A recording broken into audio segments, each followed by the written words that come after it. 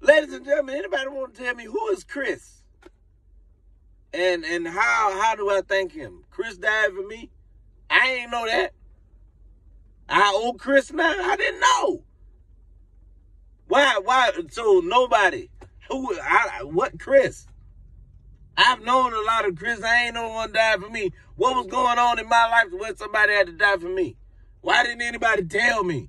Why I could have got out of, you know what I mean? Like I could have saved Chris. Chris gonna die for me and you just not telling me? What was going on? What? Was somebody after me? Did I owe somebody some money? Who was mad at me? Why did Chris die for me? I never met no Chris. I done called all the Chris's I ever knew.